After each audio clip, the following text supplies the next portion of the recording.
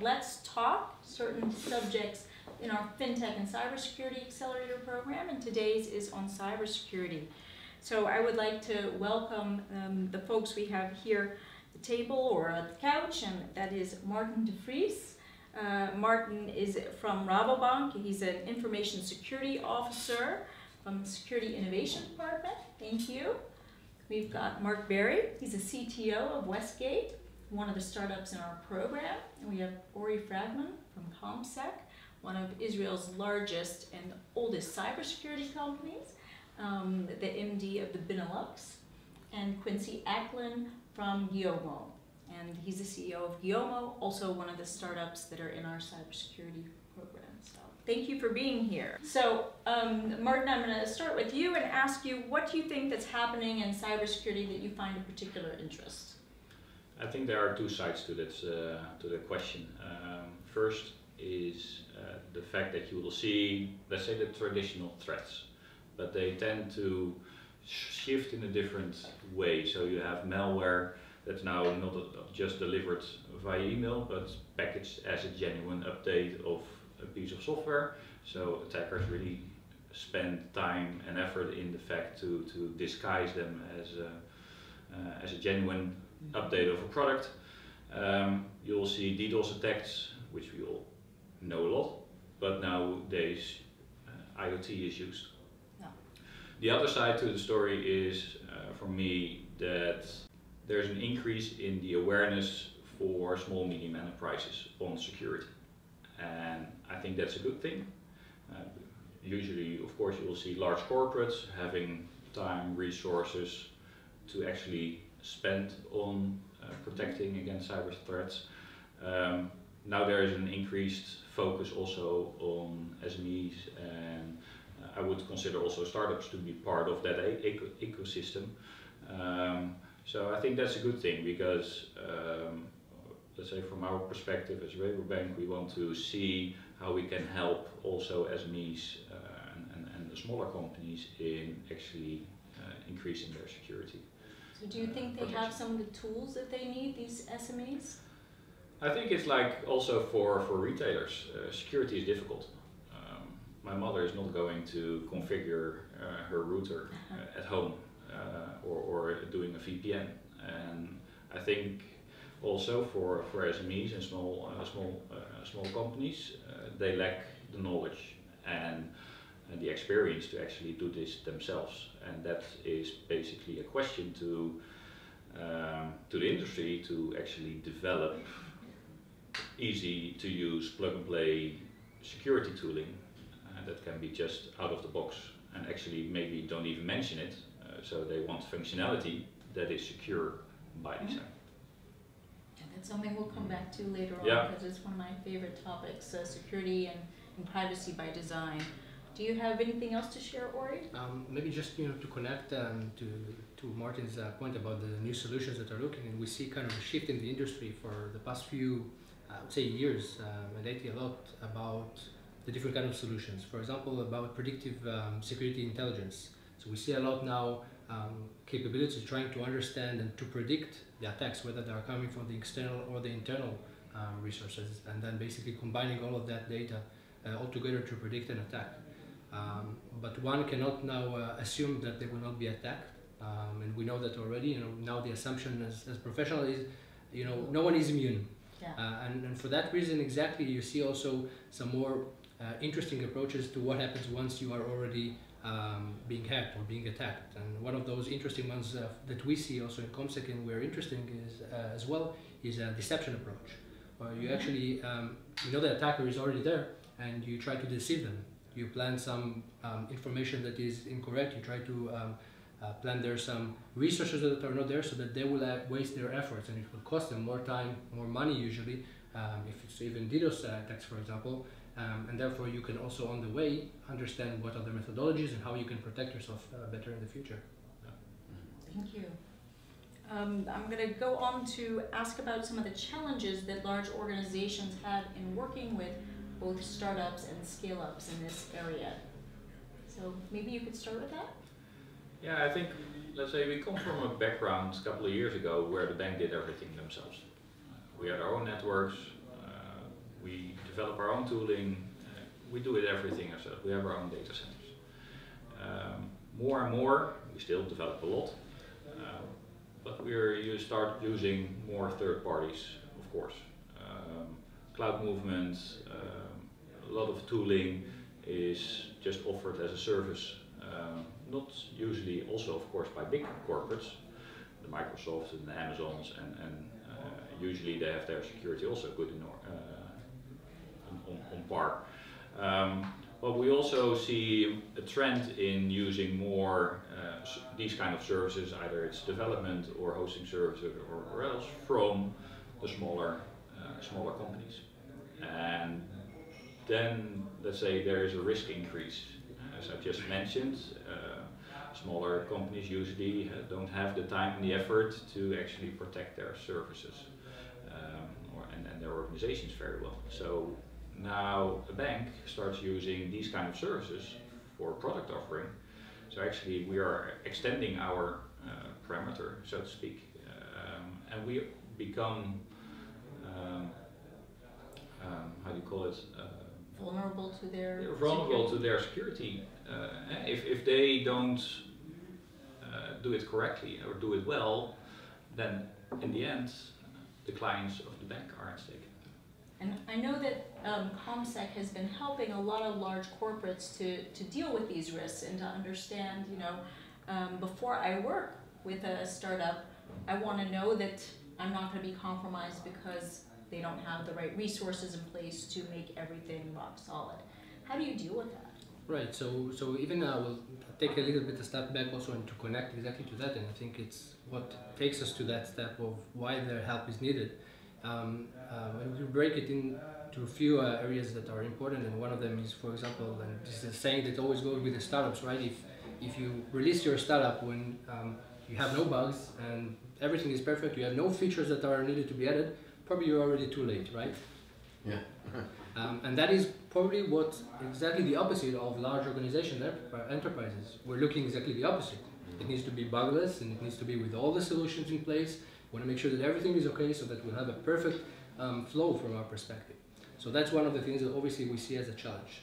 The second thing from that we see also is that startups in general, because they are very business focused and very product focused, they are putting security aside. It's exactly as you said. And that brings us to the same situation where you're expecting a lot of security features, you're expecting it to be robust, at least as your network or at least as your current controls, because you know eventually that this weak spot is enough to create a catastrophe within the organization. But startups are not focusing on those usually, not from architecture perspective, not from the flow itself, and we see that a lot. Not necessarily security startups, by the way, but in general. And the third one is also, I would say, is you've got a basically user base. You don't have a lot of user base, and what happens in many cases, you see a lot of big organizations asking the questions, and this is the first time that the startup is encountering those. It's the first time that he's, oh, I need to get an answer for that, I'm not sure how, etc. And that takes some time, and sometimes it's not prepared, so it requires a lot of attention. Now what we do, of course, because we have the luxury, let's say, working with a lot of different organizations worldwide in Comsec, large enterprises, small startups, SMEs, etc., SMBs, sorry, etc. So that enables us to understand in the different geographical locations, in the different even industries, what are the different requirements, what is the gap, what are the anticipation from the large party or from the small party. And in many cases what we do actually, as we sometimes actually act also as CISOs or some of those organizations, is actually to prepare them for that. We are already understanding what is the market that we are aiming for, where it is that we are going to grow, and we prepare the company, not only the product itself, so that it will have, maybe sometimes it's not only to answer the requirements from the big organization, it can sometimes actually be from the regulator. So we work together on that. On the other side of that coin, we also work a lot with the large organizations. And it happens not once or twice that we'll get a very similar product from different kind of companies, and the bigger organization will come to us and say, Comsec, okay, please check those three, perform a due diligence. Sometimes it might be because they want to acquire them, sometimes it's because they want to integrate them into their network, into their solutions. And let us know, what do you think about the security posture of those? And of course, with us, where we have the business focus in mind, we always know how to focus, whether we come from the large organization side of the startup to focus it specifically to the needs that are required. So I'm going to piggyback on that because I know that, Martin, you're sometimes giving workshops to startups and to scale-ups of how to take security in mind when you are building products so that they can actually work with the large corporates. That's something that we want to do as Rabobank is share our knowledge on also specifically this area. Of course, we have the whole knowledge and thing around the agricultural business and that kind of stuff, but also in this specific space, we want to share our knowledge on with SMEs and in this case also the startups on the various programs that we work with. So I developed a workshop where based on, let's say, the proposition of the startup, the channels used, the type of customers, etc. We do basically a lightweight risk assessment on the cybersecurity risks of those startups. And then based on those risks, we can address them and see, okay, in which phase of which you are in now, are these risks valid? So is it currently, is it at this stage a risk, or will it or might it become a risk at a later stage? So that also gives the startup already some notion, there is something on the horizon that I need to be aware of, but I don't have to deal with it right now. And then discuss the mitigating controls that you can take, which can also be accept, of course. But there might be other mitigating measures that can be taken already to lower those risks for a startup. And to be able to sell it better to people like you because well, the benefit then is that if your investor asks you the question of how is it with your security, and basically the only answer that you have is we have an SSL certificate on our website, then that's not going to cut it. So and then you have at least you show also to your investors, etc., that you take it seriously and that you have it in control. And basically it gives you a first step in a risk management framework. Thank you. So we've got two different startups here with different types of solutions, and they're both helping us to stop the bad guys from infiltrating systems in different ways. Quincy, can you tell me a little bit about how Gyomo does that? Sure. So Gyomo, we utilize just-in-time training, which is a little different than what the rest of the industry does. Typically, security awareness companies will provide training once a year or maybe once a quarter for an hour, and generally employees aren't too happy about it. Then they'll use simulated fish to test the employees periodically. But the problem is with solutions like that is that people don't remember the training, and the training software is nowhere to be found when the real threats come through the network. They inevitably slip through the best of the filters, and that's what Gyomo does differently. When those threats slip through the network and users actually click on malicious links, Gyomo intercepts the link at that point and provides training right at that moment for just a few seconds. And over the course of the year, those few seconds of training add up. But most importantly, the output of that training is we're able to crowdsource it and block those malicious websites that people are being lured out to. So you're different in two ways, if I understand it correctly. One is just in time, and two, you also have some prevention. Right. So we're able to block before the breach occurs instead of just notify companies afterwards. Great. Thank you. Mark, what about you? Can you tell me a little bit about what Westgate's doing to protect us? So absolutely. The model that we use on the internet today is one where we pivot around a central point, a client and server methodology. This is true for VPNs, it's true for almost every kind of communication. So we're interested in moving away from this client server model where we can, and we connect the parties directly so that those communicating parties do not surrender their information to a third party, which represents a risk of loss or theft. So I'm going to ask you a specific use case that Martin had mentioned with IoT devices. So, last year we saw that Mirai attack, and it took down, a lot of the internet in the US around this time, around October time. How can your technology potentially stop these IoT devices from being so vulnerable? So the Mirai botnet, the attack, it was mounted by compromised IoT devices, mostly cameras actually. And what had happened is that these cameras are deployed out and they are sent with factory default credentials, and they sit on the internet and they wait for parties to come and connect to them and log in. And if you can log in, that's it, it's game over. The device is compromised. So Westgate's technology attempts to level the playing field here, and what we actually have found a way to do is to cloak these devices so that they become invisible unless there is a clear intent by the correct owners to manage the device. So what you can't see, you can't attack, is the premise that we are trying to work towards. So does that mean that you could maybe help some of those manufacturers to get their security to be more security by design, or this is an after the fact kind of thing? No, this is absolutely about security by design. So improving the posture of the devices, the security posture, as they roll off the assembly line. Okay, thank you. Are there other applications of your technology that we haven't touched upon that you'd like us to be aware of? Absolutely. So we talk about the client-server model, and if we can move away from that to a more peer-to-peer directly connected model, we're able to set up a situation where we can implicitly trust that the connection from both sides is expected and warranted.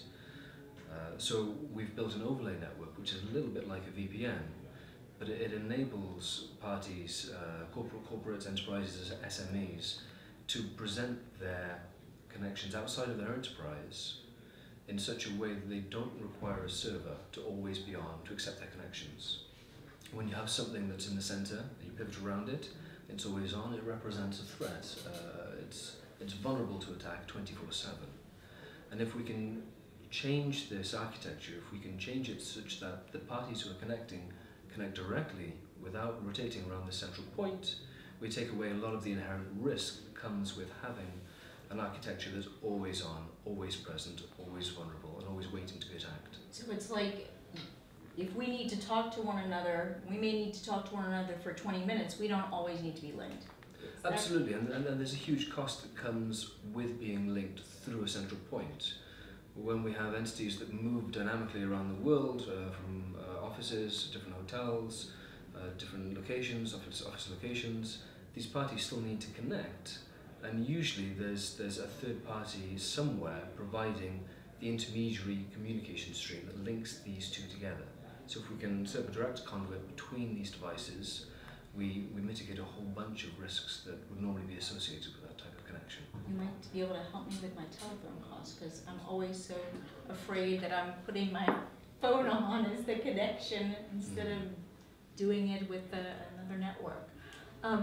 Martin, do you see that banks could use some of these types of technologies they're describing? I think definitely it's going to Gyomo. It's an interesting concept of just-in-time training on security awareness. So that's definitely something that's worth further investigating.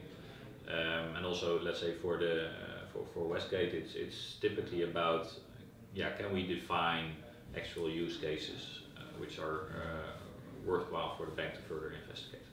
But let's say the technology underneath is interesting enough. But then again, what I said way in the beginning, companies or also SME users are not interested in the technology. They want the functionality that works for them in a secure way. Or any other use cases or things you want to add? Yeah, I mean, of course, if we look at both of the solutions, if we look at Westgate, of course, we're talking here about the need that is out there, for us to be able to communicate in a secure way, even if we are needed to do so, when it is over a compromised network or a compromised or public network or area, and that is a basic need that definitely solving that problem is a great achievement. The second thing, of course, with regards to Gyomo, and we see it a lot actually from some of the activities that Comsec does as well as part of social engineering. So we do those kind of activities worldwide. It could be sometimes on the physical social engineering, so we infiltrate to an office, to a very sensitive location maybe, and we extract information, etc. Or sometimes it can be on the digital world. So it can be by picking up the phone, or it can be sometimes actually by sending phishing emails.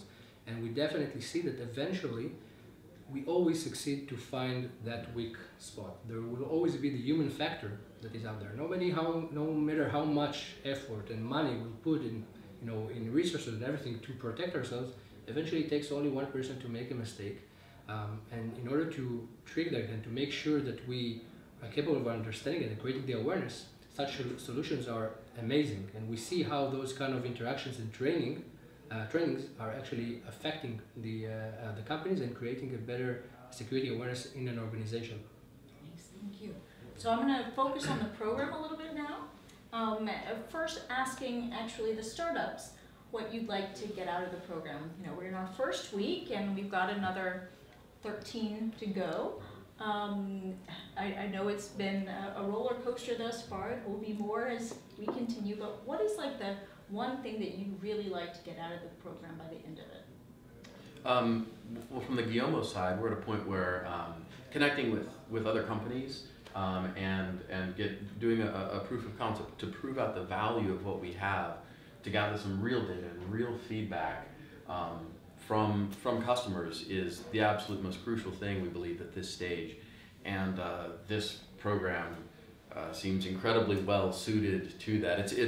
It's a bit overwhelming, all of the customers and interaction we've had even in the first week and before the program even started. So we're really looking to use that for all that we can and to engage with as many customers as possible. Thank you. Mark? Well, I would echo absolutely what Quincy said, but what's really curious to us, I think, is that as a technology company, we are exquisitely focused on providing what really is secure by design, a utility solution that you don't see it's there. And so there's an interesting viewpoint for us in engaging with the partners on the program who can help us understand what the larger organizations require beyond the technical solution in order to gain the credibility and the validity to move this into the market. So for us, the program, I think it will be invaluable. Thank you. And the partners, I'm curious what you'd like to get out of it. I think the program is interesting because it shows insights into, let's say, what's happening. It provides an insight in new security trends, innovations, both also on security and the FinTech side.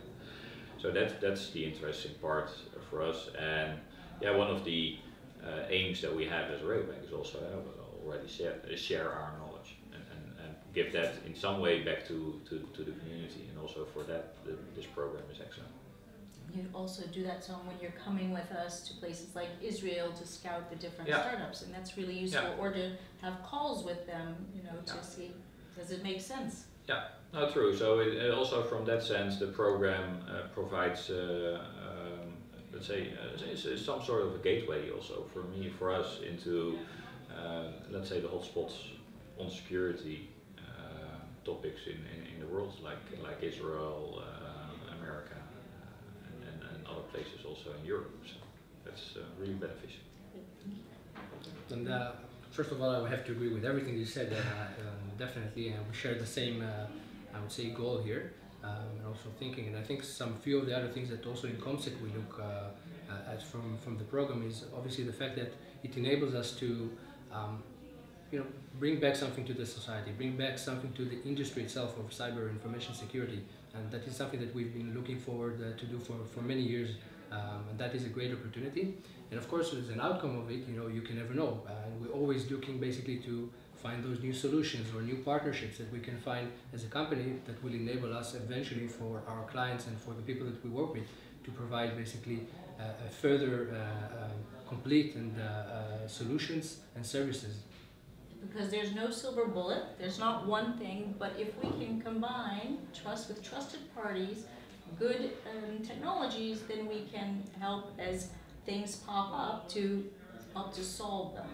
And something that Martin said earlier in the discussion, even when you're looking for what you can get out of the program, just as you talk to the startups about what they need to deliver to the large corporate organizations, that's invaluable to us. So even for security companies, we like to think, you know, we're security focused, we're security by design, Absolutely. but we're not even thinking about how that's necessarily going to integrate into the larger environment, right? We've done it in our environment, but we're looking to sell to more. And so that feedback and that understanding, as well as what we may have missed, what we weren't thinking of, you know, as we've got those blinders on, as we transition from just a technical security solution to this entrepreneurial, how do I go out, find customers and sell? It's really important to look back inside, and so Comsec's really great at helping with that. And the content that we need to focus on to deliver to these large companies is another just amazing benefit that that we get here. So. Super. Well, I'm going to end this by talking about a quote that I got from one of the Dutch startups in cybersecurity this morning for 7 o'clock. You've created these platforms and now they're being misused.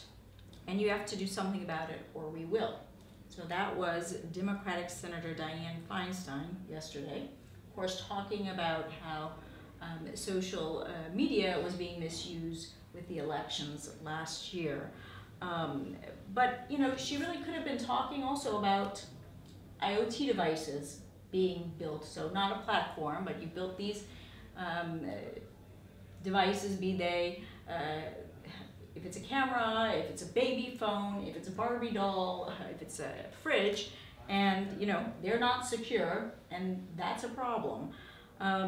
So at the end of the day, I think that we're going to be seeing more and more resources going to making sure that these platforms, these devices are built with security and privacy by design as, you know, guiding mantras and principles. We've talked a lot about this, that there's more room in the industry for companies like HackerOne to help test the products that are coming out today. So I think that we're going to see more movement in that area in the future, and well, when we're scouting next year, let's see what happens. And maybe there are going to be some other things I can't imagine today that we'll be talking about. So thank you guys for sharing your insights, and look forward to hearing more as we continue.